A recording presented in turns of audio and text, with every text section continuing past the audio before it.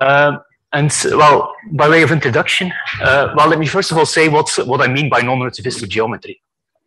So non-relativistic geometry, that is in itself a rather old topic. And by non-relativistic geometry, I essentially mean a framework of differential geometry in which you replace local Lorentz transformations by some non-relativistic equivalent. That can be local Galilean transformations, but it can also be something slightly more complicated that contains, for instance, local Galilean transformations. And as I said, in itself, the topic of non-relativistic geometry is something rather old already. It was, I think, the first example of non-relativistic geometry was introduced by Cartan in a seminal paper in 1916. And he introduced something that we nowadays call torsionless Newton-Cartan geometry. I will explain later what torsionless Newton-Cartan geometry is. I will talk a lot about it, in fact. And he used this to formulate something that is called Newton-Cartan gravity, and that's essentially a diffeomorphism covariant and geometric formulation of ordinary Newtonian gravity. It's completely equivalent to ordinary Newtonian gravity, but it doesn't look like ordinary Newtonian gravity. It looks very much like general relativity, like the Einstein equations, for instance. In fact, I mean, from the date 1916, you can clearly see that Cartan was inspired by the advent of general relativity and the role that geometry plays in general relativity. And he asked himself the question, is there a way that geometry can play a similar role in Newtonian gravity? And he answered the question in the affirmative, on the condition that you replace the notion of Riemannian or Lorentzian geometry by some non-relativistic equivalent, which is nowadays called Newton-Cartan geometry, and more precisely torsionless Newton-Cartan geometry. So even though this is an old topic, it has seen a revival in recent years, and that revival really comes from the fact that non-relativistic geometry started appearing in a lot of applications. So I've written down a list here of applications. It's a list that you've already seen more or less in the talk by Niels Obers. Some of these applications I will briefly say something about later in my talk. Essentially, these applications, they range from non-relativistic gravity or studies of general relativity in the non-relativistic regime to non-relativistic string theory that you will hear about later today, to non-relativistic quantum field theory. Essentially, any setting in which you are describing a non-relativistic system, in which you are describing physics that takes place on a non-relativistic spacetime, and in which it makes sense to have a decent covariant formulation of the background geometry, is something in which Newton-Cartan geometry appears. That's more or less the gist of it.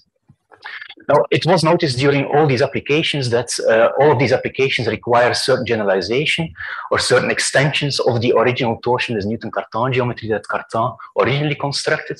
And for that reason, the past 5 to 10 years have seen essentially a boom or a revival of the old topic of Newton-Cartan geometry or non-relativistic geometry. And one of the lessons that was learned was already something that Niels mentioned, that is that the topic of non-relativistic geometry is much more diverse than previously thought.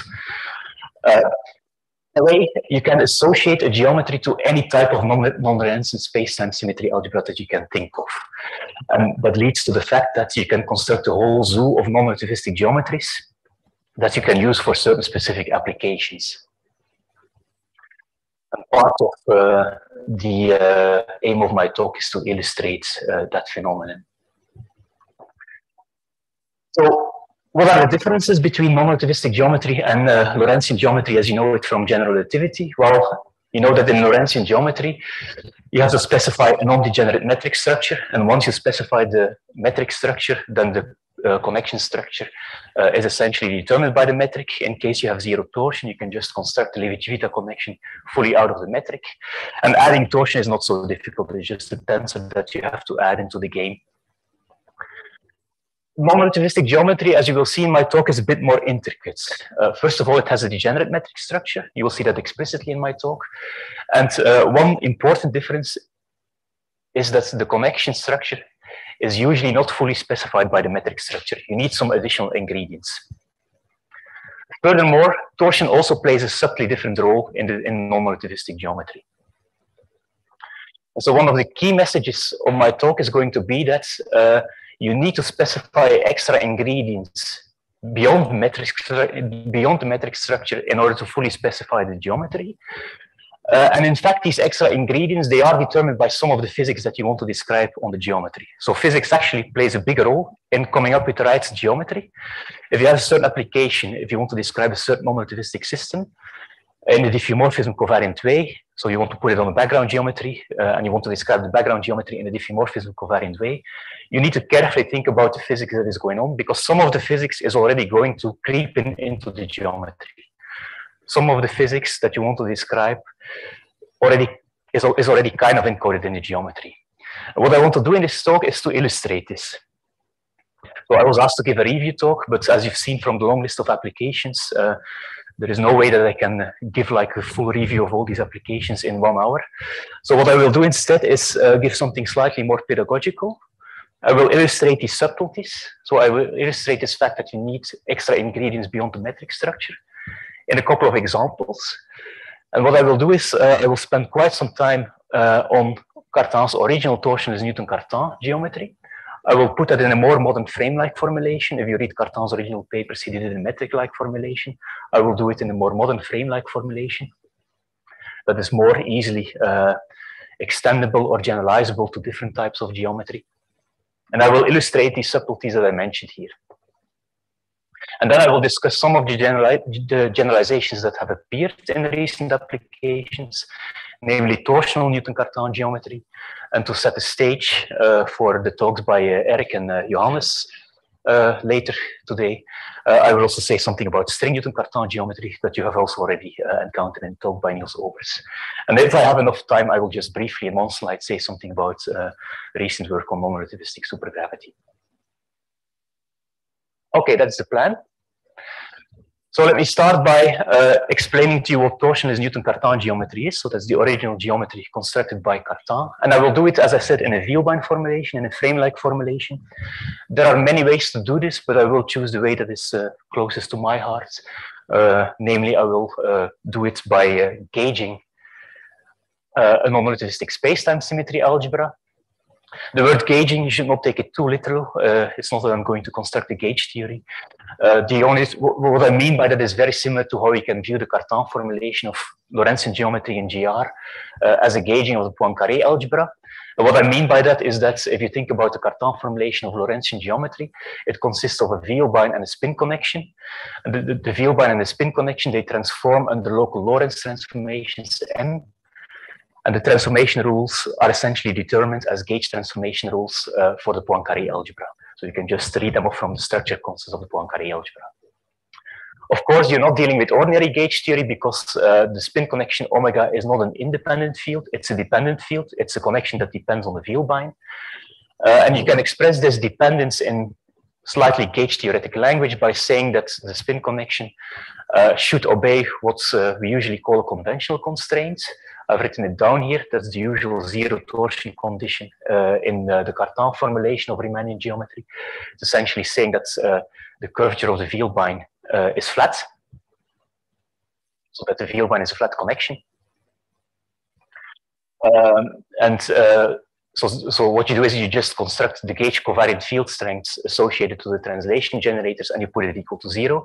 That gives you a set of d squared times d minus 1 over 2 equations that you can view as algebraic equations for the spin connection components. There's as many spin connection components as there are equations, and so you can fully solve these equations to express the spin connection in terms of the Vielbein.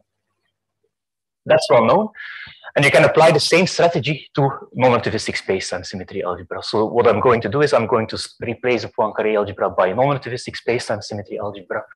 And I'm going to essentially follow this procedure. And you will see that it's slightly more subtle than just this. This is very straightforward, just a reformulation of the usual Cartan formulation.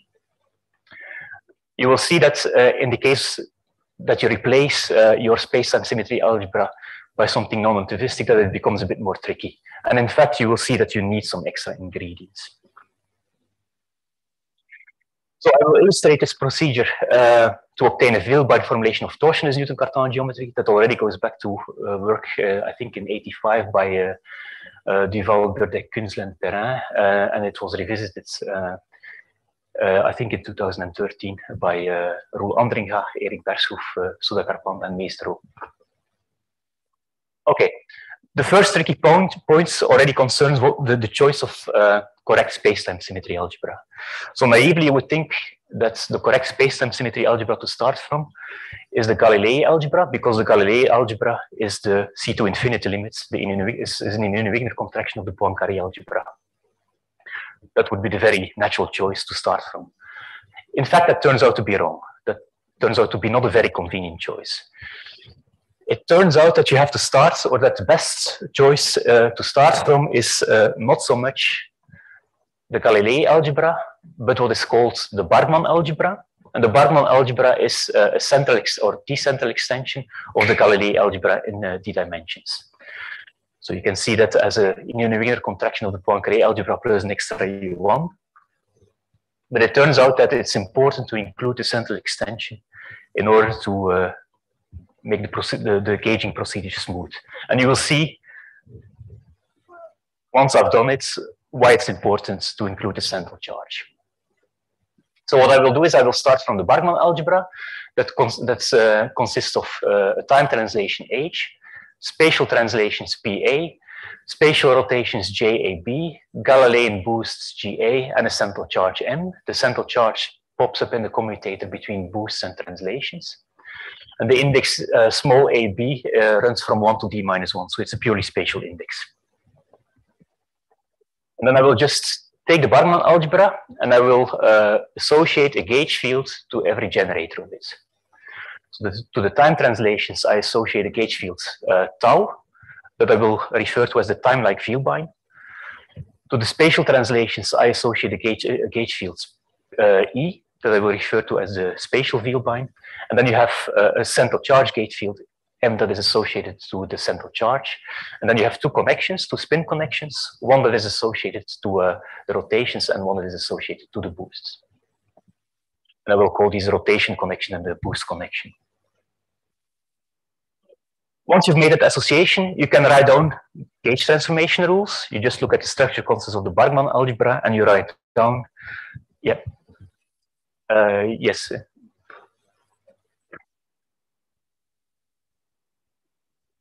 Just to clarify the method a little bit, you were referring to Chamsuddin and West. Yeah. This goes back to McDowell and Mansouri. Okay. And it was, it's the kind of, just to remind people what was going on, that this is the sort of construction which was used in constructing conformal supergravity. Yes, yeah, yeah. Yeah. Thank Indeed, you. Yeah, thanks. That's a good remark. Yeah.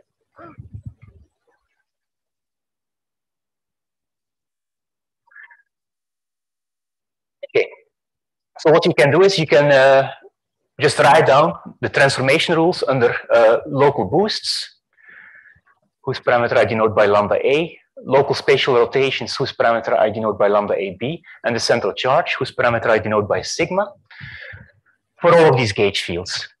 They just follow from the Bargmann algebra. You just read them off from the structure constants.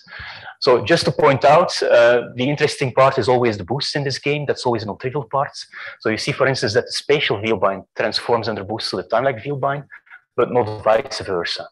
So the time-like vielbein does not transform to the spatial vielbein. That's where the Lorentz transformations are broken to Galilei transformations. And moreover, the central charge gauge field also transforms under boosts to the spatial vielbein. And then you have two transformation rules for the spin connection. From the names that I give to this field, it should be obvious that I want to interpret tau and E as some vielbein structure for a metric structure, and that I want to interpret the omegas as some connection structure on a manifold. So the first thing that I can already do is clarify how the vielbein are related to some metric structure. So the first thing that I will do in order to do that is define inverse vielbein, inverse in quotes, because of course, I mean, tau is just it's a one form, so it's not something that you can invert. And the E mu A, the spatial vielbein, is also not a square matrix, because the A index is only a spatial index, while the mu is a full spacetime index. Nevertheless, what you can do is you can define an object tau with an upper index and an object E with an upper index. you can define them in this way. Essentially, what you do here is you construct a square matrix out of where you put the tau mu in the first column and then the e mu a's in the other columns. Then you have a square matrix. You can invert it and you can then read off tau with an upper index and e with an upper index. From this Vielbeine and inverse Vielbeine, you can then construct metrics or a metric or a matrix. You do it like in Lorentzian geometry. So what you do is you construct something that is quadratic in the Vielbeine or the inverse Vielbeine, and that is, in the case of Lorentzian geometry, invariant under local Lorentz transformations. Here you look for invariants that are quadratic in tau and e, and their inverses that are invariant under local boosts and local spatial rotations. And there are two such invariants that you can construct. So there's one tau mu nu that is just a tensor product of tau with itself. That's a covariant symmetric 2 tensor of rank 1. And you can interpret that as a time-like metric. It's a metric that you can use to measure time-like distances on your manifolds.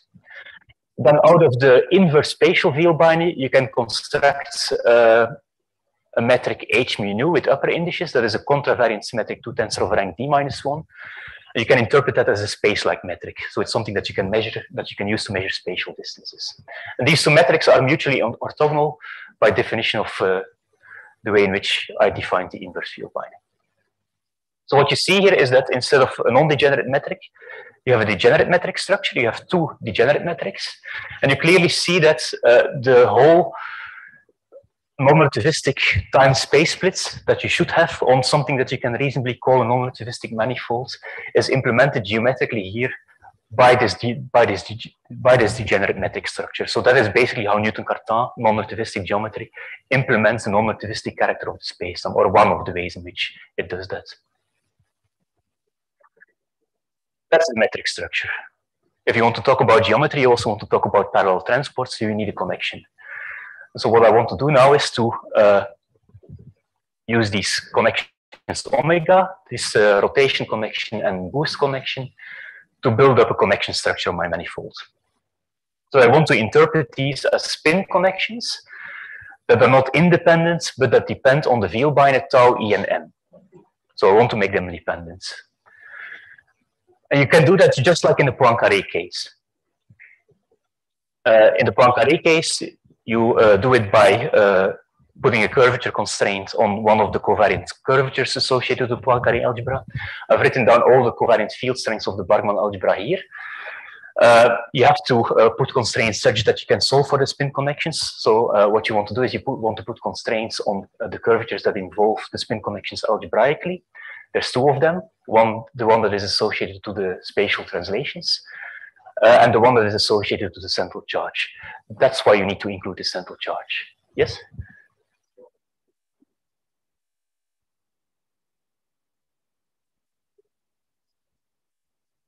Just one question. So you said you have two metrics, right? One has rank 1, one has rank d minus 1, yes, and they're orthogonal to each other. Yes. Can't one put them together to make one object? Yes, that's of course against the spirit of non-relativistic geometry.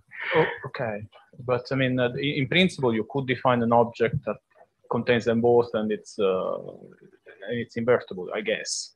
I mean, if you think of them as sort of two projectors, kind of thing. Well, no, you can do something, but it's okay. The one thing that you have to keep in mind is that the index structure is different here. So tau has lower indices, h has upper indices. Okay. So you cannot straightforwardly add them. Okay. Okay. There's something that you can do if you play with the central charge gauge fields to make it to get something boost invariant. Mm-hmm. But these are really the metrics that have the physical interpretation of measuring distances, and you cannot straightforwardly add them because they have a different index structure. Okay. You see why I asked the question. I mean, it seemed like.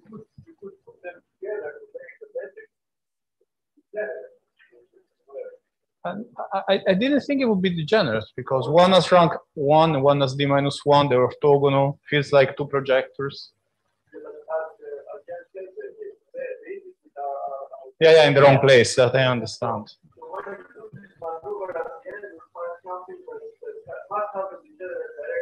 Yeah. Okay.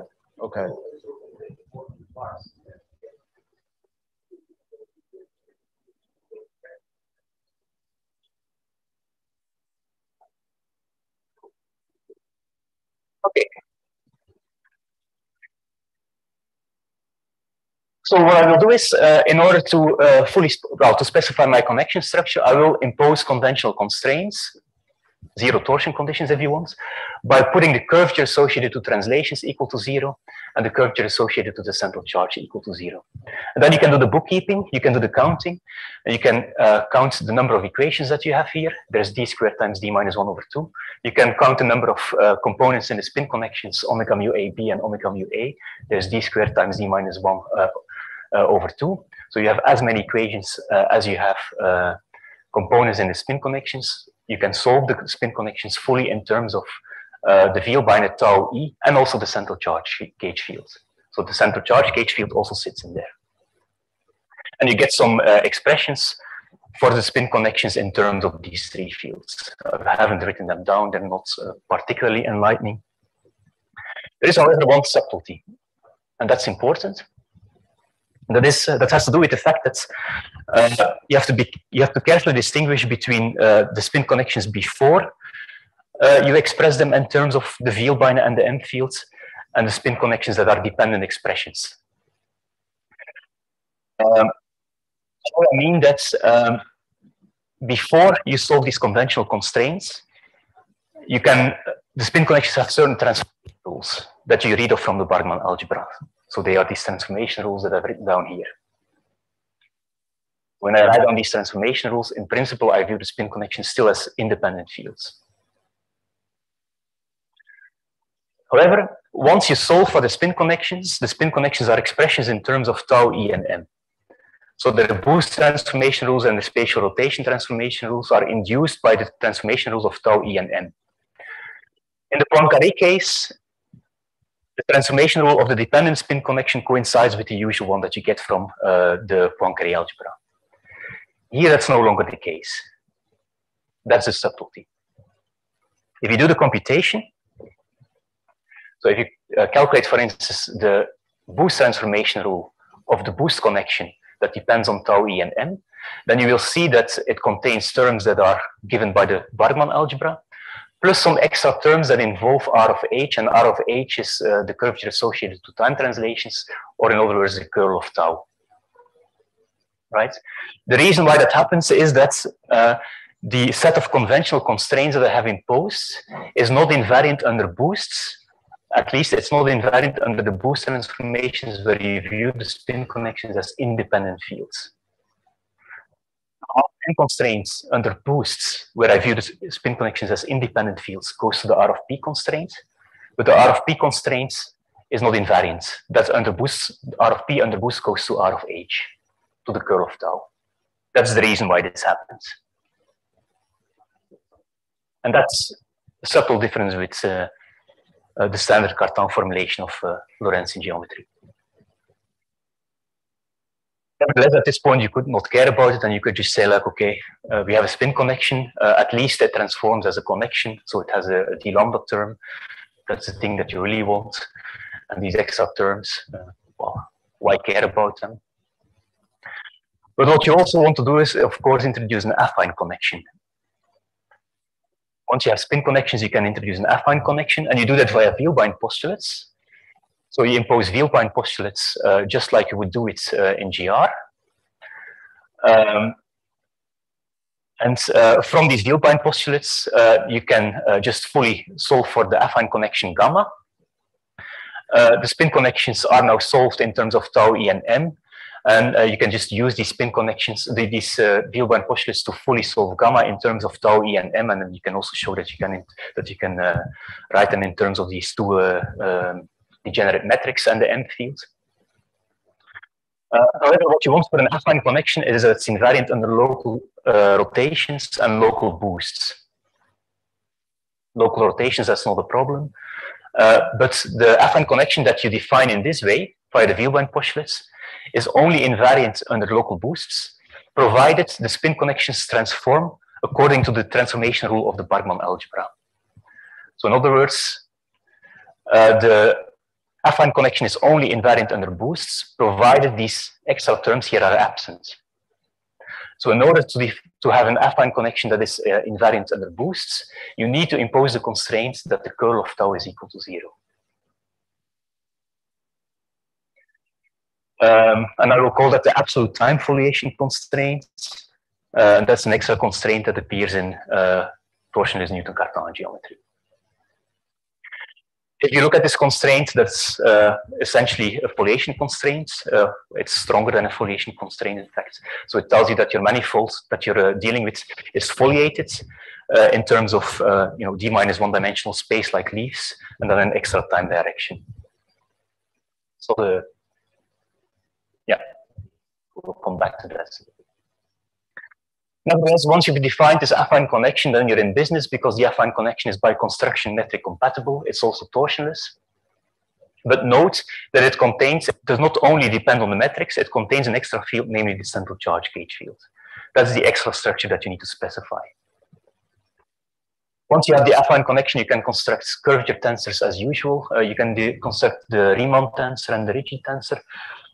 Usually you don't really define a Ricci scalar because you need an inverse metric for that. So let me say something about the physical interpretation of this extra constraint here. It's already contained in the name that I gave to it, absolute time foliation constraint. Essentially, this constraint is a nice covariant way of saying that your manifold has a notion of absolute time. In particular, what you can do is you can define the time interval delta t that is measured by an observer that moves along a certain world line c between two events, simply as the integral of the time-like vielbein or the tau1 form along the world line. And then if you have two observers that move along two different world lines with the same initial and final events, you can compare their the time intervals that they measure. If there's a notion of absolute time, they should agree on the time intervals. The time intervals should be the same if they are between the same initial and final events. So these two integrals should be the same, and that holds true if and only if tau is a closed one form. The closure of tau, the absolute time foliation constraint, is nothing but implementing the notion of absolute time, as you know it from Newtonian physics, in a covariant way. Also note that, for what I'm going to say later in my talk, I will want to evade this constraint. If you evade this constraint, that means that you introduce torsion, right? You can just take the first vielbein postulate, anti-symmetrize it in the mu-nu indices, and then you see that if the curl of tau is non-zero, then it means that there's some non-zero torsion.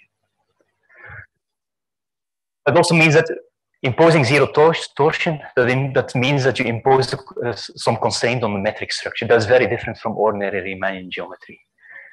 Imposing zero torsion in Riemannian geometry, that's not imposing any constraint on the metric at all. So this is a crucial difference with Riemannian geometry. I'll mention this later because in a couple of minutes I will start talking about torsion-full Newton-Cartan geometry. So what's the picture that you have now? The geometry is not fully specified. What's the picture that you have? You have some manifolds, some space-time that is foliated in space like leaves that are d-1 dimensional. There's a metric h mu with upper indices that you can use to measure distances on these space like leaves. And then there's an absolute time direction orthogonal to it that is absolute in case the curl of tau is equal to 0. In the sense that different observers will agree on time intervals between events. And you can measure time distances using a time-like metric tau mu. So as I already mentioned, it's important to include this extra central charge gauge fields. If I would not have included it, and if I would have started from the Galilei algebra, I would have only been able to build up one conventional constraint, and I would not have enough equations to fully solve for the spin connections. So it means that, in fact, d times d-1 over 2 components of the spin connections would have remained independent. By including the central charge gauge fields, I express these d times d-1 over 2 independent components in terms of the end field, the central charge gauge field. A priori, you might not care about that because it seems a bit like, well, you still have to introduce an extra ingredient. But it is important to point out that the central charge gauge field has a very physical interpretation. The central charge M that you include in the Bargmann algebra, that's the neuter charge that is associated to mass conservation. So in non-relativistic theories, mass conservation is something different from energy conservation. So there's a neutral charge associated to it that is a separate ingredient, and it is essentially the central charge that you can add to the Galilei algebra. If you think about massive fields are non-trivially charged under this central charge. So they are essentially fields that pick up some phase factor under a U1 associated to the central charge. So that means that if you want to couple massive matter fields to a curved non-relativistic background, to a curved torsionless Newton-Cartan background, then you need to do it by a minimal coupling with this extra mu field. So you need to replace derivatives by derivatives that are covariant with respect to mu. And in fact, I should have also replaced partial mu also by a fully diffeomorphism covariant derivative. So mu, the central charge gauge field, physically is a gauge field that couples to a current that is associated to mass conservation. It is really a geometric field. It appears in the connection, it specifies the connection, it transforms in the local boosts, and well, I haven't said anything about Newton-Cartan gravity. I briefly mentioned it, but it does turn out that in Newton-Cartan gravity, so this diffeomorphism covariant formulation of Newtonian gravity that is based on torsionless Newton-Cartan geometry, it turns out that the Newton potential, so non-relativistic gravity itself, is contained in the central charge gauge field. The geometry is trivial in Newton-Cartan gravity. The geometry is just flat Euclidean geometry. The Newton potential itself sits in the mu field. So from this, you can basically extract the main message that I want to convey, and that is that, first of all, typically, when you want to construct non-relativistic geometry by gauging some non-relativistic symmetry algebra, then typically gauging the naive symmetry algebra, in this case the Galilei algebra, is not enough to fully specify the geometry. You need some extra ingredients, and in this case the extra ingredient is this mu field. You need them to fully specify the connection structure. In this case, this mu field can be interpreted algebraically. You can interpret it as a central charge or as being associated to a central charge. That does not always have to be the case. There are other types of non-Lorentzian geometry, so for instance, Carroll geometry, where you also need extra ingredients to specify the connection structure. In those cases, you cannot really interpret them algebraically. Yeah.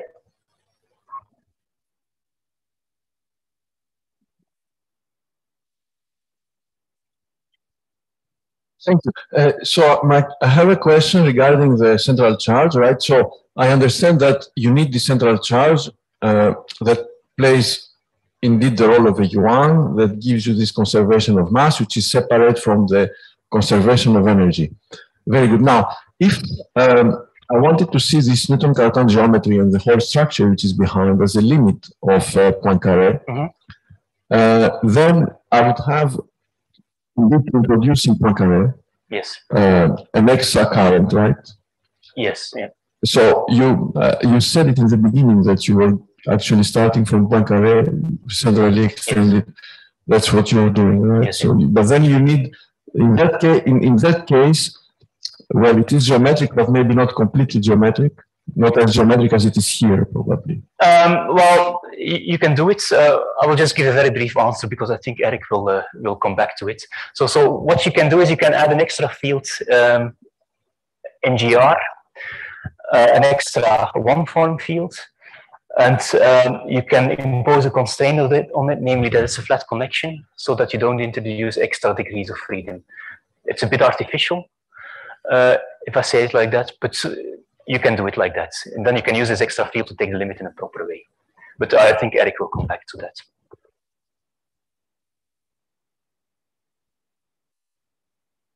Right.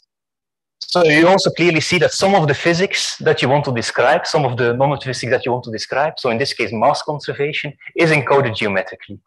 It's encoded in the connection that you put on the manifold via the central charge gauge field. I should also mention that there are other roads to Newton-Cartan geometry. You can obtain it via dimensional reduction along a null isometry. That's essentially because the little group of a null killing vector, of a null vector, is the Bargmann algebra. And you can also obtain it via non-relativistic limits, as was just asked, but Eric will say more about that. Okay, that's the torsionless Newton-Cartan geometry according to Cartan. What I want to do in the rest of my talk is describe two generalizations of it that have been important for recent applications. And the first generalization has to do with including torsion. So why would you want to include torsion? Well, if you think about the applications in which Newton-Cartan geometry appeared, it's not too difficult to see that this framework that Cartan constructed of zero torsion Newton-Cartan geometry is too restricted. So for instance, if you want to use Newton-Cartan geometry to study non-relativistic quantum field theory, you can, for instance, try to study transport properties in some effective field theory by coupling your non-relativistic quantum field theory to an arbitrary curved background. And then if you do that, you can compute currents, energy, momentum, and mass currents, basically by viewing the time-like field bind, the spatial field bind, and the central charge gauge fields as sources for these currents. That's something that has been used a lot in work by people like Damson and so on, where they had some certain effective field theories for the fractional quantum Hall effect, and then they used the whole formalism of Newton-Cartan geometry to construct the effective field theories, but also to really compute currents and then compute transport properties. Now, if you want to compute currents in this way, then it is quite important to have arbitrary backgrounds. You don't want a constraint on one of the fields that acts as a source for the current. Another setting in which you perhaps can see more clearly that it's important sometimes to evade this absolute time foliation constraints. That's holography for non-relativistic CFTs. So this is Lifshitz holography. So that's essentially a version of holography where you replace the ADS spacetime by something else that is called the Lifshitz spacetime. Those are spacetimes that are relativistic spacetimes in the bulk, but they have a notion of boundary, of conformal boundary. And this notion of conformal boundary is such that as you approach the boundary, the local light cones, they start opening up.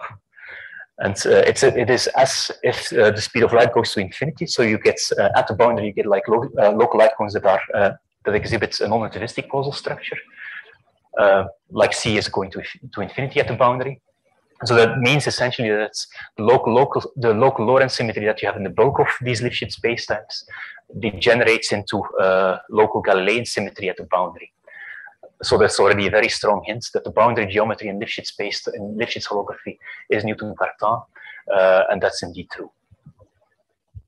Now you're dealing with holography, so the boundary metric is only determined up to local Weyl scalings. In this case, it's up to anisotropic Weyl scalings. So there's some dynamical exponent Z that can appear in there. But in particular, the time-like Vielbein tau is only determined up to anisotropic Weyl scalings, and that's incompatible with the curl of tau being 0. So this constraint, the absolute time foliation constraint, is not invariant under local Weyl scalings. So it means that the Newton-Cartan spacetimes that appear in holography for non-relativistic CFTs, they cannot be torsionless Newton-Cartan spacetimes. It's also important when you study GR in the large C strong gravity regime. There's also been a lot of work recently on that. Also there, it's important to evade the absolute time foliation constraint. Essentially, this deals with some kind of large C expansion of general relativity, and it turns out that you can still capture some typical strong gravity effects. In particular, you can capture a notion of time dilation in the large C expansion of GR. And time dilation is, of course, incompatible with having an absolute time. So that's also a setting in which you want to evade this constraint. Now, as I said, having the curl of tau equal to 0, that means, or evading the curl of tau equal to 0, that means introducing torsion. So that leads to torsional Newton-Cartan geometry. And the way to do it in the framework, the Vielbein formulation that I've given, is essentially by also including torsion tensors in the conventional constraint. So you have to put the R of P curvature equal to some torsion tensor T A mu nu, and the R of M curvature you have to put it equal to some torsion tensor T mu nu. And it's important that these torsion tensors have particular boost transformation rules. So these torsion tensors have to have particular boost transformation rules in order to include the torsion, or in order to be able to evade the absolute time foliation constraint. In particular, the T torsion tensor has to transform to the TA torsion tensor. So that under boosts, where you view the spin connections as independent fields, the R of n equal to T constraint goes to the R of P equal to TA constraint. And you also have to require that the TA torsion tensor under boost transforms to lambda A times the curl of tau. If you do that, then the R of P equal to TA constraint under the boost transformation rules that are dictated by the Bargmann algebra transforms to an identity. So it literally transforms to lambda R of H is equal to lambda R of H. That's an identity. That's no longer a constraint. So in this way, you evade this phenomenon that the constraints that you impose in order to solve for the spin connections are not invariant under boosts. By adding torsion tensors that transform in a particular way under boosts, you do get a set of constraints that is invariant under boosts that you can solve for the spin connections. The spin connections, the solutions for the spin connections will have the usual transformation rule under boost that is dictated by the Bargmann algebra. And that means that the affine connection that you introduce via Wilbein postulates will also be boost invariant. That's the gist of it. Just to point out how this includes or how this occurs in this Lifshitz holography business. Well, I already mentioned that in Lifshitz holography you have local Wary scalings, and that's local Wary scalings are incompatible with having the absolute time foliation constraint. In fact, the fact that you have a non-zero curl of tau has a nice interpretation, because some of the components of the non-zero curl of tau, they give rise to a dependent dilatation gauge fields. So some of the components transform under local Wary scalings as a gauge field for dilatation, so with the derivative of the dilatation parameter. And you need them in order to be able to make the boundary theory while invariance, to achieve while invariance of the boundary theory. In this Lifshitz holography business, you usually don't have like independent torsion tensors. The torsion tensors are fully specified by the fields that you have present at the boundary, geometric fields that you have present at the boundary, or fields that correspond to boundary values of other bulk fields that are present in your theory.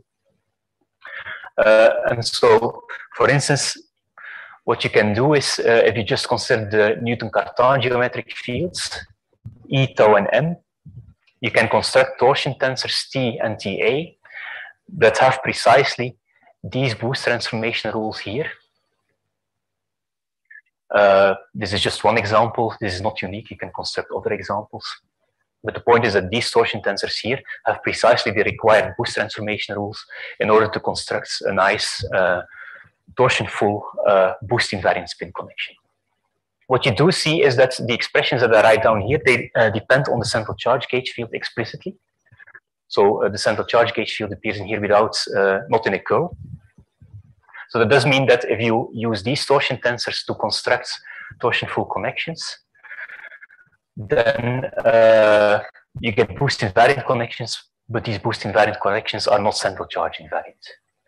And that was something that's a phenomenon that typically happens in this Lifshitz holography. So you can construct nice torsion-full boost invariant connections, but they are not central charge invariant. So if you want to keep the central charge, then you have to arrange, or you have to obtain a central charge invariance of your theory in a slightly different way. Okay, how much time do I have? Okay, the second generalization that I want to discuss is string Newton-Cartan geometry. You've already heard about that in the talk by Niels Obers, and you will hear much more about it in the talks by Erik and Johannes later. The only thing that I want to mention is that string Newton-Cartan geometry is also something that fits very nicely in what I just said, namely that in order to construct a non-relativistic geometry, you need some extra ingredients. That's the main point that I want to make, and then Erik and Johannes will tell you more about how string Newton-Cartan geometry precisely appear in non-relativistic string theory and supergravity. So, string Newton-Cartan geometry is a type of non-relativistic geometry that appears when you discuss non-relativistic string theory, and Niels Obers has already done a great job motivating non-relativistic string theory using the Bronstein cube. So I don't think I will have to do it. I do want to give some background information on non-relativistic string theory. So as Niels already mentioned, non-relativistic string theory was something that was constructed already a while ago, I think in 2000 or 2001, by Gomes and Oguri and Danielson, Guyosa and Kruczynski. You have to be a bit careful with the word non-relativistic.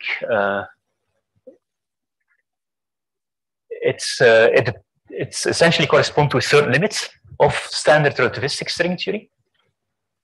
So what you can do is you can consider standard relativistic string theory. So I've written here the worldsheet action. The MN indices are space-time indices. You can just take the string worldsheet action. What you can then do is you can consider specific background fields, so specific target space, specific values for the target space fields, G and B, for the metric, the target space metric and the B field. In particular, you can split up the index M and N in mu and nu that are that take two values 0 and 1, so contain a time direction and then one extra spatial direction, and then IJ indices that run over the other directions. So what you can do is you can consider this action, this string theory action. You can take G mu nu to be equal to eta mu nu, standard Minkowski metric, and Gij to be equal to delta Ij, Kronecker delta times alpha prime divided by some alpha prime effective to have something dimensionless here. Similarly, the B fields, you can take it to be non-zero but constants only along the 0-1 directions. So you can introduce a B fields that is constant along the 0-1 directions in this way. And then you can also take the string coupling constant to be defined in this way. So what the Gomes-Oguri non-relativistic string theory corresponds to is considering the string in this background, taking x1 to be compact, and taking the alpha prime to 0 limit. Right? You have to take this limit a bit carefully. So it's not as simple as just plugging in these background values and then taking alpha prime to 0. You have to introduce Lagrange multipliers and so on to take it carefully. But if you do it, you get some sigma model. You can obtain some sigma model, and I think Johannes will show it in his talk. You can quantize the sigma model. It's not a sigma model in a relativistic target spacetime, because if you quantize it, you see that the spectrum of a closed winding string has non-relativistic dispersion relations. That's why it's called non-relativistic string theory, because the spectrum is non-relativistic. It's a fully consistent string theory. It has all the nice properties that you want, UV completeness, etc. And alpha prime effective and G here that I introduced, they correspond to the effective string scale and the effective string coupling constant in this theory, right? Now, what I've explained here, that is how you take the limit from relativistic string theory to this Gomes-Oguri string, and then you get something that you can consider as a non-relativistic string in some non-Lorentzian flat background. Then it's of course a natural question, what is the curved target space analog of these flat backgrounds? And that's something that a lot of work has appeared on in recent years, and Niels already mentioned something, or some of this work in his talk. I just briefly want to describe the geometry here that you get.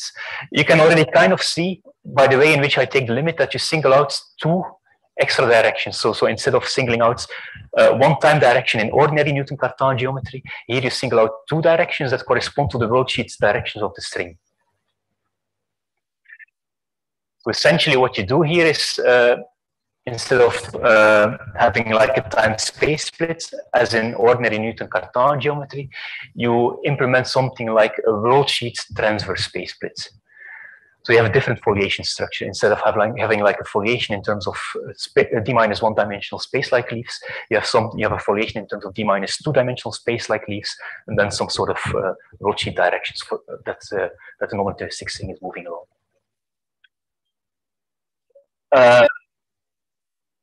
But you can nevertheless build up the geometry very much in the same spirit as what I've explained for Newton-Cartan geometry. So instead of a time-like Vielbein tau here, now you introduce a longitudinal Vielbein. Thank you. So you add two extra, you introduce longitudinal Vielbein with an extra index A that lies along the worldsheet directions. And then instead of a spatial viewbind, you have a transverse viewbind that has an index A prime that lies along the transverse directions. You can introduce inverse viewbind. You can use this inverse viewbind to construct metrics and so on. Instead of local Galilean boosts and local spatial rotations, you now have like longitudinal SO1,1 Lorentz transformations under which the tau mu A viewbind transforms as doublets. You have transversal SOD-2 rotations under which the mu A prime viewbind transforms. And then you have string Galilean boosts that have an index A and A prime under which the E viewbind goes to the tau viewbind. So it's very analogous to standard Newton-Cartan geometry. These transformation rules, they follow from some algebra that I call the string Galilei algebra that follows from an inner contraction of the Poincaré algebra. You can also introduce spin connections that are associated to these longitudinal Lorentz transformations, string Galilean boosts and transverse rotations. We have some transformation rules that you can read off from the string Galilei algebra. And then you can try to figure out what these spin connections are as dependent fields by imposing constraints. You just look at the string Galilei algebra, you try to gauge it, you try to impose conventional constraints based on this gauging. Then you will find that there's only two conventional constraints that you can impose, namely some curvature that is using some curvature that is associated to the longitudinal translation, so there is essentially some covariant curl of the tau viewbind, and then a curvature that is some covariant curl of the E viewbind. But if you do that, and if you try to solve for the spin connections, then you will find that you don't get enough equations to express all components of the spin connections in terms of the viewbind. Just like when you don't include the central charge gauge fields in the gauging of the Galilei algebra, you don't have enough constraints to solve for the spin connections in Newton-Cartan geometry. You need these extra MU fields. So here you also need an analog of the MU field. And what is very nice, and what Niels also already mentioned in his talk, is that you get it for free when you discuss string theory. It's the B field. It's the Kaufman B field. And Niels mentioned that that's a very natural analog of the central charge gauge fields, because the central charge gauge field in Newton-Cartan geometry couples to mass current, while the B field couples to the tension current. Indeed, as Eric and Johannes will explain to you, the B field is really a geometric field because it does turn out to transform under local string Galilean boosts. So you should really properly view it as a geometric field, and it creeps into the connection structure. So you can use the B field to define or to specify the spin connections, or at least the parts of it that are relevant, only in terms of the viewbind structure and the B field.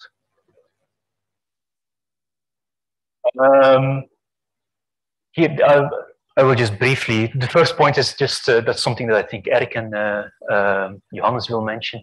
You can also nicely see this from the stigma model action for a non-relativistic string in an arbitrary curved Newton-Cartan background. As Niels already mentioned, you can also obtain this geometric interpretation of the B fields from gauging suitable extensions of the string Galilei algebra. You can obtain it from non-relativistic limits, as Eric and Johannes will mention. And I should also mention that you can also look at non-relativistic strings in torsional standard Newton-Cartan backgrounds.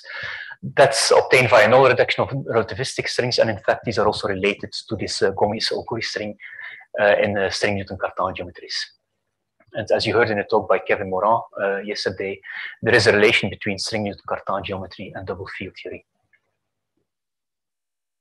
Okay, since I'm running out of time, I will not say anything about non-relativistic supergravity, but feel free to bother me during the coffee break and the boat trip. Yeah, I have conclusions. So let me maybe use that 1 minute to conclude. So I try to convey to you that non-relativistic Newton-Cartan type geometries are very natural geometries whenever you want to discuss non-relativistic UFT, non-relativistic gravity, GR in the non-relativistic regime, non-relativistic string theory, etc. They appear in a variety of contexts, but it is a bit more standard than standard relativistic Riemannian geometry as you know it from GR. So I try to show a bit of these subtleties that can appear that you have to take into account. And what is actually kind of nice is that these subtleties are usually related to some of the physics. So usually in order to solve these subtleties, you have to think carefully about the physics of the application that you want to use the geometry for, because it's quite likely that some of this physics is going to creep into the geometry. Non-relativistic geometry is also much more diverse. So I've shown you torsion-less Newton-Cartan geometry, torsion full Newton-Cartan geometry, string Newton-Cartan geometry. But in the meantime, there's much more than that. In particular, it turns out that if you study GR in the non-relativistic regime and you try to develop some large C expansion of GR, then that can be done in terms of a version of torsional Newton-Cartan geometry. That is not the one that I mentioned, but that is called type 2 torsional Newton-Cartan geometry that includes extra geometric fields other than MU. That's work by Niels and collaborators. It's also part of a much wider framework of non-Lorentzian geometry in general. I focused here on non-relativistic geometry, but you could also consider ultra-relativistic geometry. That's relevant to describe ultra-relativistic physics or physics of null hypersurfaces, for instance. And there has been a lot of work on that in recent years, also, for instance, by Marius. There's also some relations to flat space holography and so on with that. And that can also, you can also just start from, ultra-relativistic symmetry algebras to construct ultra-relativistic geometries. And as an outlook, well, there's plenty of things to do. There's plenty more non-relativistic geometry fun to have and to come in the upcoming years. I mentioned a couple of things, but I think it's quite fair to say that the total dots are probably the most relevant there, because who knows what the future will have. Okay, thanks a lot for your attention.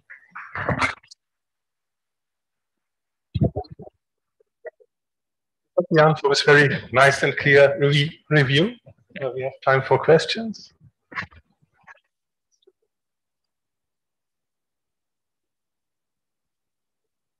Thank you for a very nice talk.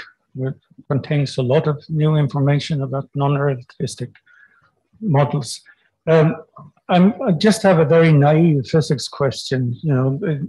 The equivalence principle is well tested in experiments, even quantum experiments. Yeah. And so at that end, we think of GR as the model, and then mechanics we learn at school or university.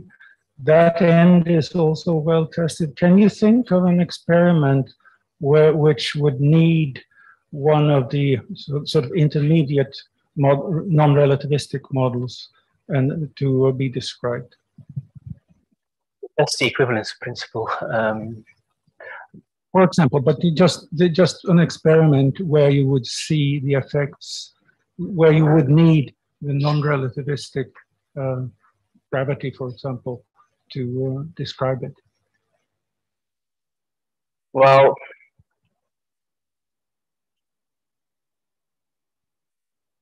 not immediately. So there is some hope, or there could be some hope that you could use, for instance, these expansions of GR in the large C regime to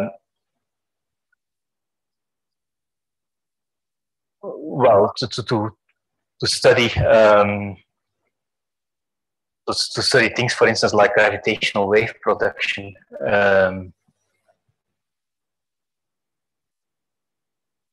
Around, I don't know, binary black holes or something like that.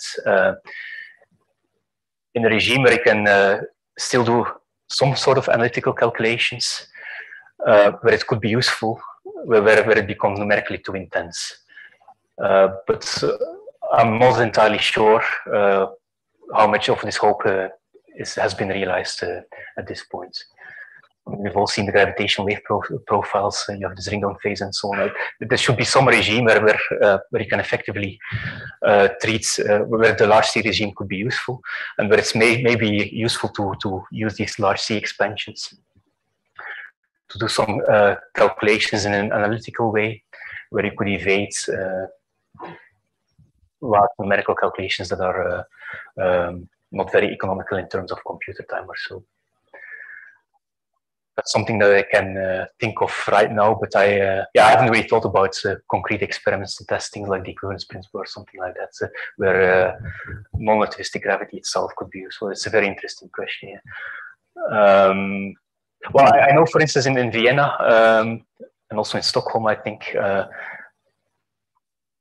people are very busy thinking about. There are a lot of experiments now where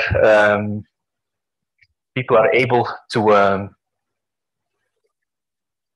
put objects into superposition that have pretty big masses.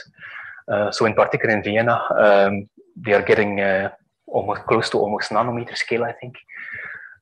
So people are really able to put two masses that are of nanometer size, that are of nanometer scale size, into superposition.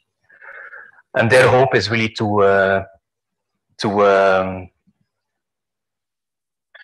really test, essentially quantum effects of gravity, or really to test whether gravity needs to be quantized, yes or no.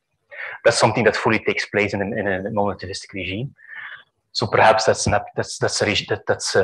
something where non-relativistic gravity, Newton-Cartan type gravity, could play a role. But I haven't really thought about. Interesting. Thank you. Right, in view of time, I would suggest that we move further questions to a coffee break, and let's thank Jan.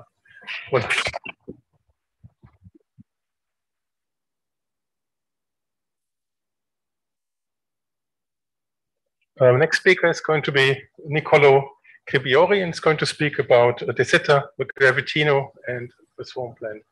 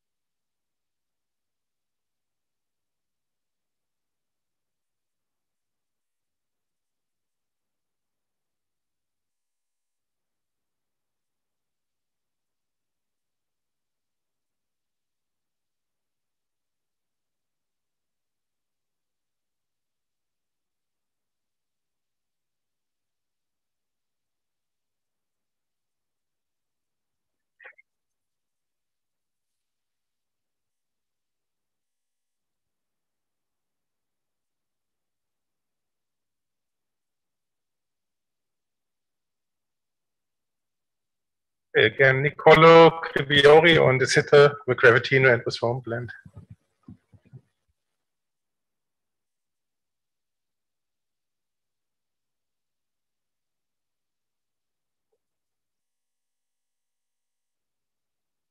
Yes. Okay. So first of all, I would like to thank the organizers. It's my pleasure to be here and to also to be here in person. So in the following, I will talk about recent work based on two papers. One which I've done in collaboration with Gian Guido Dall'Aquila and Fotis Farakos in Padova, and the other one in collaboration with Dieter Lust and Marco Scalisi in Munich. This talk is also related to other talks at this conference, in particular the talk by Fotis and Maxime, and will be also related to the talk by Dieter Lust tomorrow at the other workshop, which is starting tomorrow. Okay, so the general motivation for this work can be be assumed in one question, which is how to understand quantum gravity. So this is a very general question. In particular, for this talk, I'm focusing on two approaches. The first one, which I call the top-down, is perhaps the most systematic one. So you start from your 10-dimensional or 11-dimensional theory, so string theory or M theory, and then you just derive your favorite low-energy physics. So this, I'm stressing here the word derive because these are really a computation which in principle you should be able to do, or you can do if your starting point is a good UV complete theory. However, this approach, as is well known, it is hard, and so there are many, perhaps only technical, but we don't know yet because we don't know string theory or M theory completely, so there are many obstructions in really pursuing this direction until the end. The other approach is what is called the bottom-up approach, and this is essentially the standard effective field theory approach. When we are doing quantum gravity, I would like to stress that standard effective field theory perhaps might not be enough. So the standard effective field theory approach, perhaps when you're dealing with quantum gravity, could require some more information, which I'm here calling educated guess. And so this talk will be essentially about this second alternative, so the bottom-up approach, and I will try to explain a bit more in detail what this educated guess should be. So the educated guess is actually the main, the central idea behind the Swampland program. So the presence of this educated guess.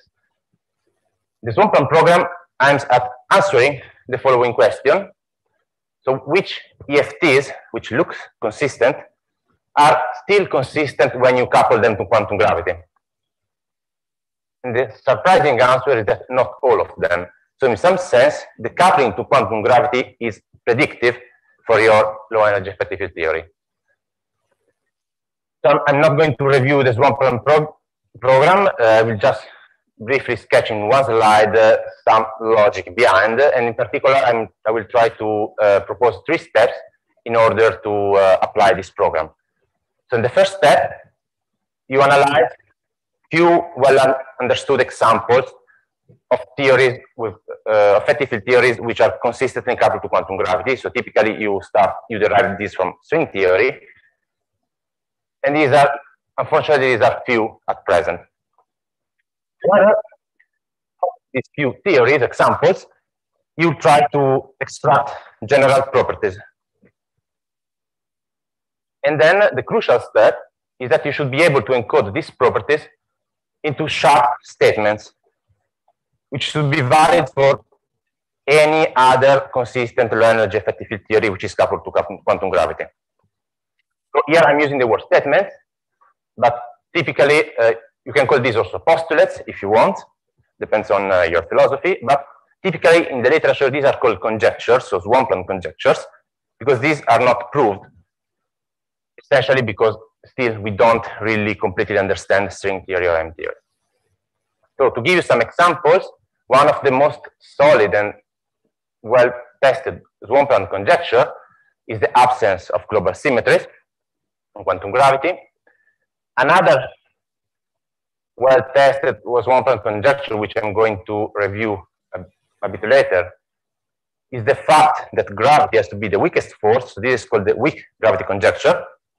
And a more recent and perhaps a bit more speculative conjecture concerns the fate of the Sitter vacua. So it has been conjectured recently that the Sitter vacua might not be present in quantum gravity.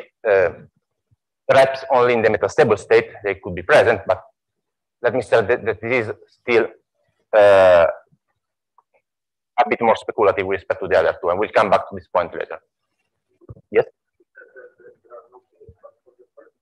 Yes, there are proofs. Okay, yes, good point. So when I'm saying there are no proofs, I'm saying that, I mean that there are no proofs in general in the whole string theory, but there are proofs for certain corners. For example, the non-global symmetry has been proved in ADS-CFT. So in that context,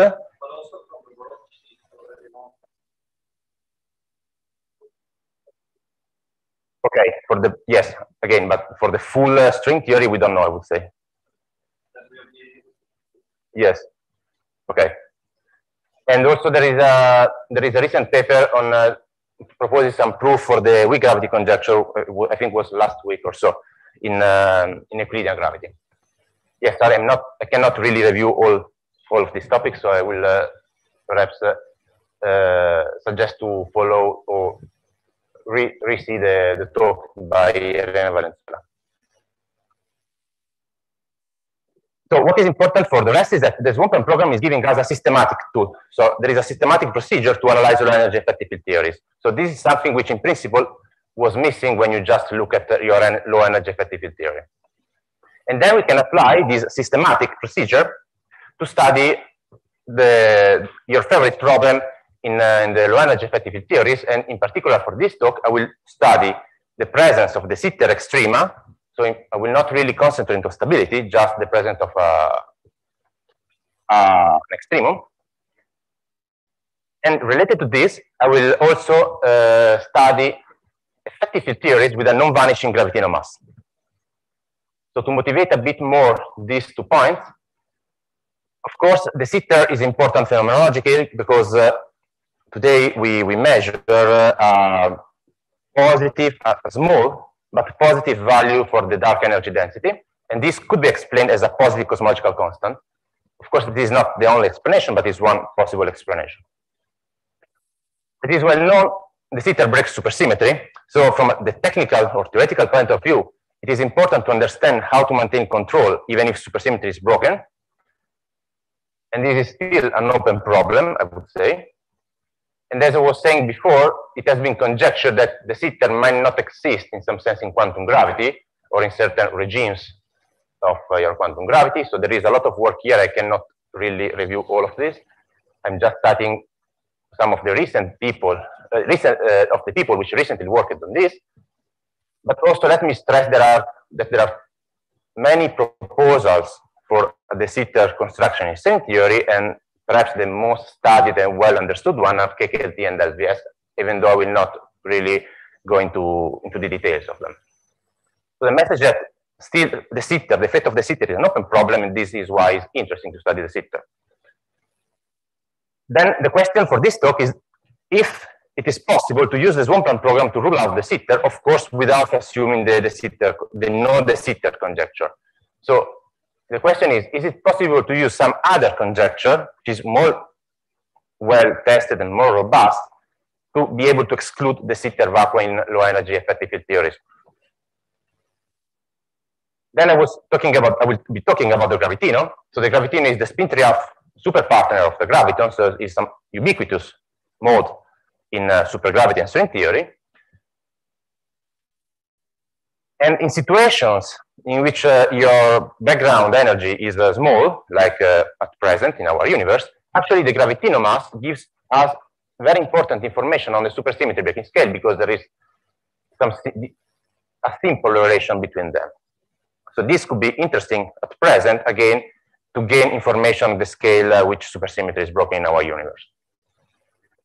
So the question for this talk is what can we say in models where there is a non-vanishing Gravitino mass, and when I'm sending the Gravitino mass to 0 parametrically, essentially.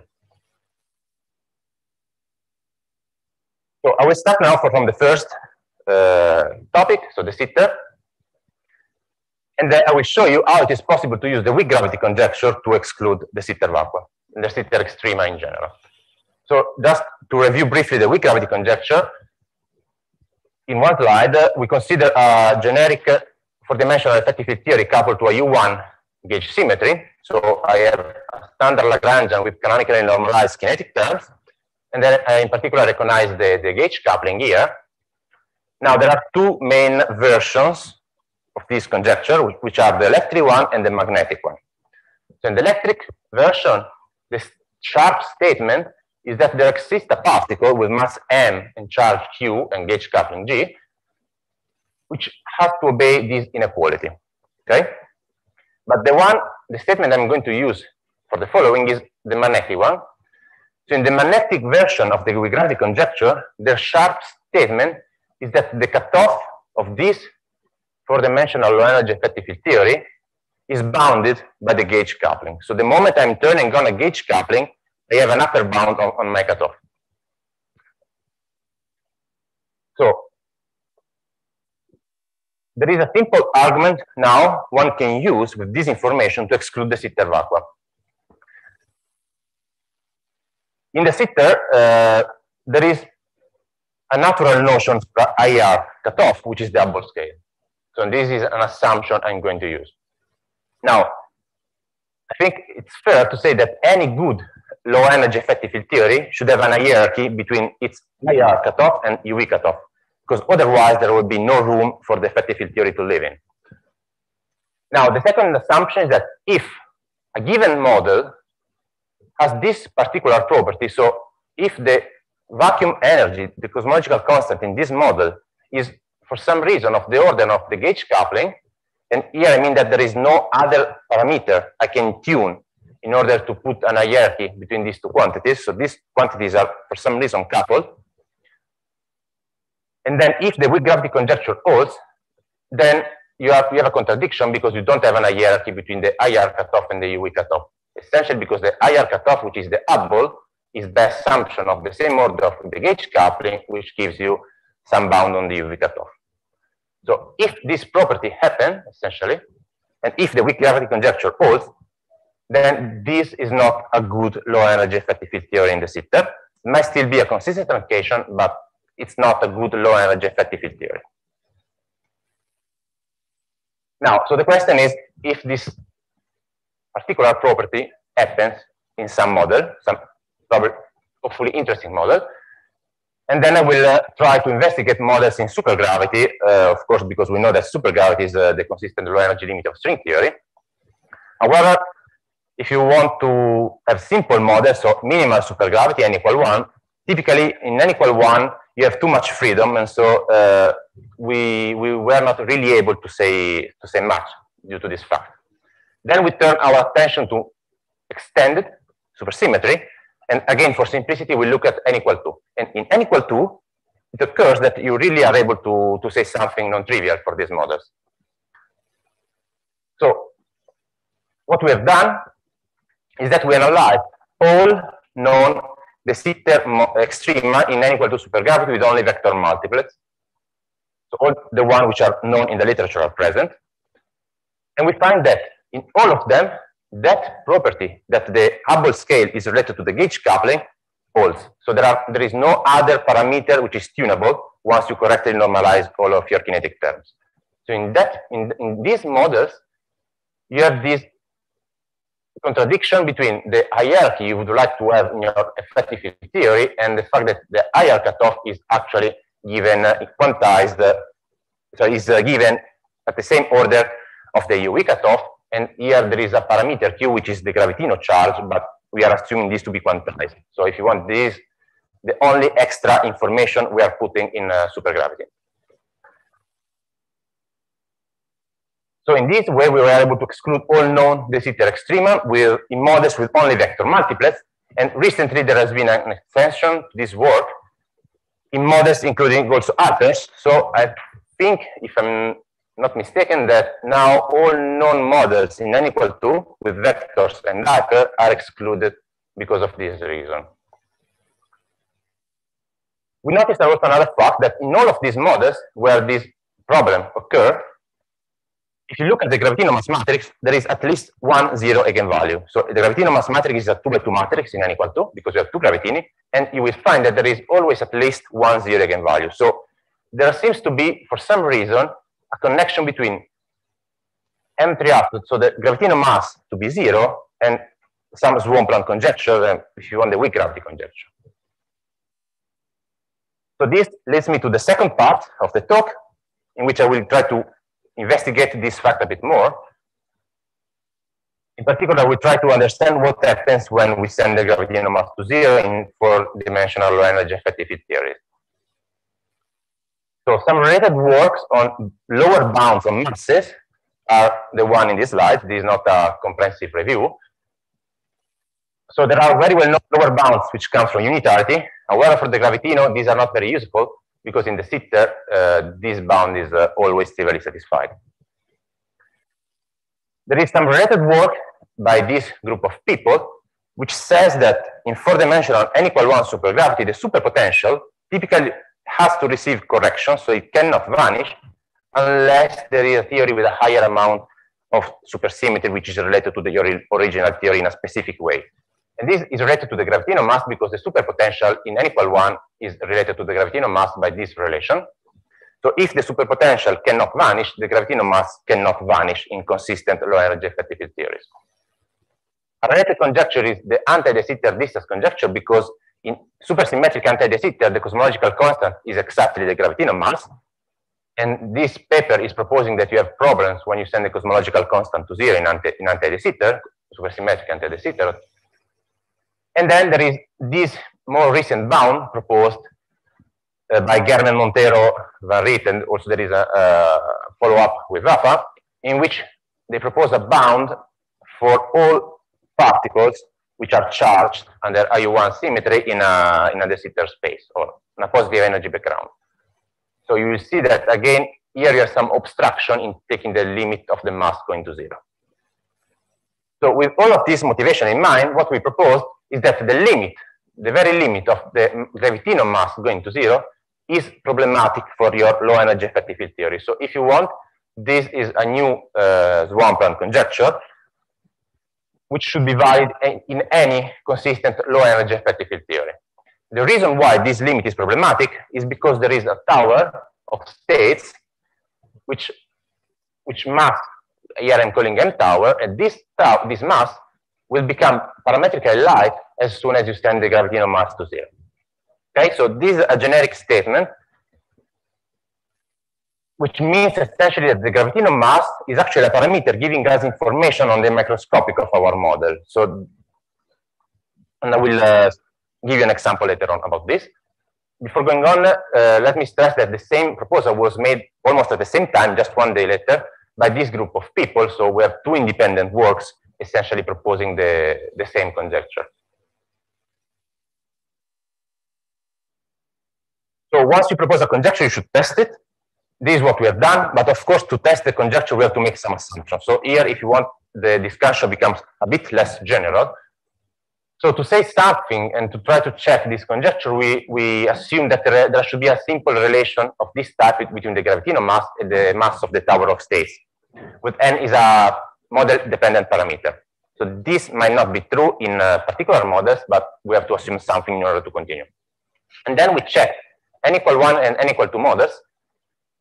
If you want, the motivation is that in n=1, typically the Gravitino mass and the gauge coupling are not related, while in n=2 they are related, and then we can try to relate our conjecture to other conjecture involving the gauge coupling, again, for example, or either the weak gravity conjecture or the absence of global symmetries. So in n=1, we did the following analysis, which is somehow generic for most of known string theory compactification. So we parameterize the Keller potential and the superpotential in terms of the volume of the compact manifold, and then also the Kaluza-Klein scale is known to be parameterized by some power of the volume.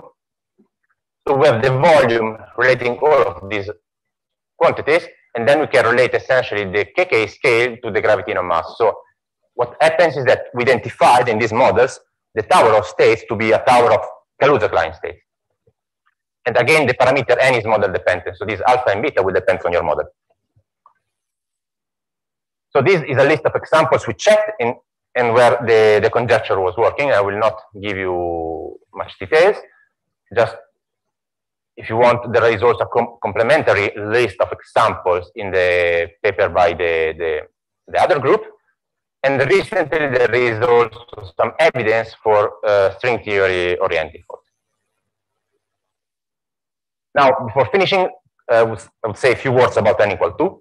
In n=2, the situation is a bit more complicated. So the formulas of n=2 supergravity are, of course, more complicated than in n=1. The mass matrix of the Gravitino is of this type. So x here are the scalars in the vector multiplex. But I would like you to focus on 2 quantities, this p lambda x and this e to the k up. So k is always the Keller potential, and the Keller potential will be generically the log of the volume. P lambda are what are called quaternionic prepotentials, and you can think of them as some sort of charges. In particular, they appear in the Gravitino covariant derivative multiplying the vector. So if you want, they are related to the Gravitino charge. This is not completely true because these are functions also of the scalar, so they have a bit more information. But still, if you turn on one of these quantities, then it means that the Gravitino will be charged. And then you can calculate the gauge coupling. This is something we have done. So in the paper, we have the generic formula for the gauge coupling, which is schematically of this type. Again, notice that we have the Keller potential, which is the volume of the internal manifold related to the KK scale. And then we have a function of the scalars, which is a model-dependent function. In the paper, we have the full formula. But anyway, this is the point in which you have to really specify your model to say something concrete.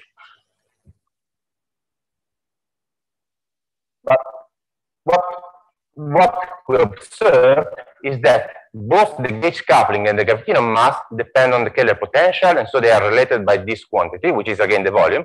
So if you want, there is some hint of the following relation between the Gravitino mass and the gauge coupling through the Keller potential. So it means that in principle, we can connect the limit of Gravitino mass going to 0 with the limit of gauge coupling going to 0. So in principle, we can connect our conjecture on the vanishing Gravitino mass to a much more tested conjecture, which is the absence of global symmetry. Then the simplest model probably you can do is this STU model.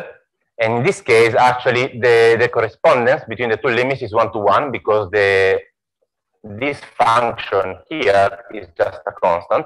So you really have a precise 1-to-1 correspondence between these two conjectures in this model.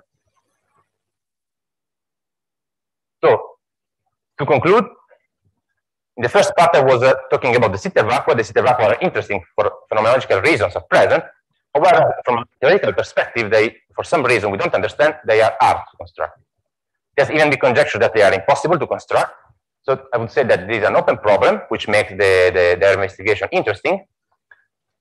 And then we show that it is possible to exclude the Sitter extrema in n equal to supergravity without assuming the de Sitter conjecture, but using some more robust Swampland conjecture, which is the weak gravity conjecture. And this analysis has also been extended recently. In the second part, I was talking about the Gravitino. The Gravitino is a peculiar fermion in theories of supergravity and string theory. And we give evidence that its mass in the low energy effective field theory gives us very important information on the UV completion, in particular on the KK scale. So we proposed that the limit of vanishing Gravitino mass is in fact problematic for your effective field theory, but this is a recent proposal, and for sure more tests are needed. So thank you for your attention.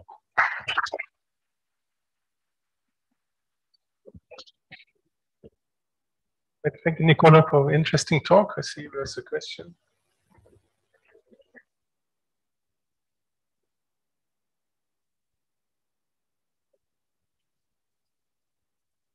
Thank you, Niccolo. I just first have a quick comment and then a question. The quick comment is this last thing you said about n equal 2 and the link with global symmetries is very interesting. And I just wanted to add that in n equal 1, you actually have the same, right? So as pointed out by Cyborg and Komargotsky, when you have constant Fi terms, this is typically what you need to get the Sitter. Yes. And then in those models, they claim that you always have global symmetries. You're imposing global symmetries on quantum gravity to do this consistently. And at the same time, the Gravitino is charged in these models and exactly as a zero mass. So I just want to point out, I mean, it's quite striking how these things talk to each other. So, and then my comment is, I mean, in light of what has happened this year, concerning the groups that found like really small W naught values, say for KKLT, right? I mean, you've understood they even get to 10 to the minus 10 in string units. Would you say that this implies they're sort of overlooking light modes? No. So my way of thinking about this is rather the opposite. So their construction is what in the introduction I was calling doesn't work anymore. Anyway, in their construction, I was calling the top-down approach. So they and versus the bottom-up. So I would say that they are following a top-down approach, and then they are finding they propose this construction in order to have extremely small W naught. And I would say that, at least my point of view, is that the Swampland programming is the reverse. So you start from the bottom up, and you try with some sort of genericity argument, if you want, to say that in general there should be a problem in, for example, in the limit of vanishing Gravitino mass. So what I think that you can make these two statements compatible in the sense that we are not saying that 10 to the minus 10 is wrong, and maybe you have to stop at 10 to the minus 8. We are saying that you cannot go parametrically close to 0, essentially. So I don't know where the bound should be put, and I don't know if it is possible even to give an estimation of this. So, but you're saying it's not parametric, and therefore it doesn't fall into the... Exactly. Okay, thank you. Yeah. Don't think we have online questions, or do we?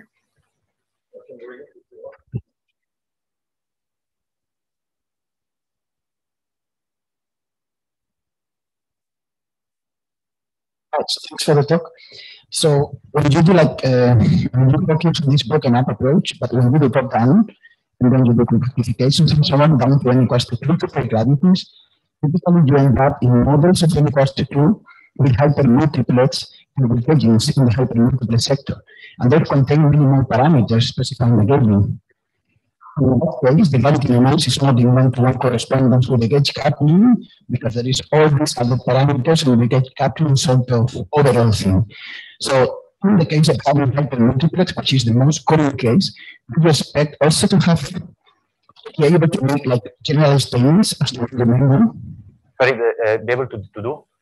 General statement, like oh no, okay. So the first question is that I don't know. As I was saying, the situation becomes model dependent. So there is this function of f, which depends on the scalars of the vector multiplets and of the hypermultiplets. So here, there you have the information. Here. So that here are the vector multiplet scalar, and here are the hypers. So from here, I cannot say anything more generic. I have to look at examples. And then you're right. The typical situation is when you have hypers. So in this paper, for simplicity, we started from vectors, just for simplicity. There was no other criterion. But with hypers, the situation indeed becomes more complicated. But then I would suggest maybe to look at the recent paper by the other group, which I don't, this one, in which they consider hypers. So in this paper, here they consider hypers. So there, they are running exactly the same argument. No, sorry. Okay, no. Yes, so here they consider hypers, and then you can try to run the same argument. You can calculate the same gauge coupling, and then you should be able to see. But I don't remember if they have done exactly these steps. But in principle, this is something you can do in your models and check. But a generic statement, I don't know if it's possible. Yeah, because my plan is more rather than considering hyper, which is something I think it's important. Also considering more parameters associated to the way you gauge isometries and hypermultiplets, because then the Gravitino and the gauge coupling will not be one-to-one. And I don't know if all these statements about correlation of different scales will hold. Yes, I agree. That's the weak point, if you want, in this part. So we checked just the simple STU model, and there was this one-to-one, but it's not. It's far from being realistic. It's far from being realistic. Thank you. I guess in view of the time, let's postpone further questions to the coffee break. And I would like to ask everybody to be punctual, so that we can maybe even start a few minutes early. Thank you, Niccolo. Thank you.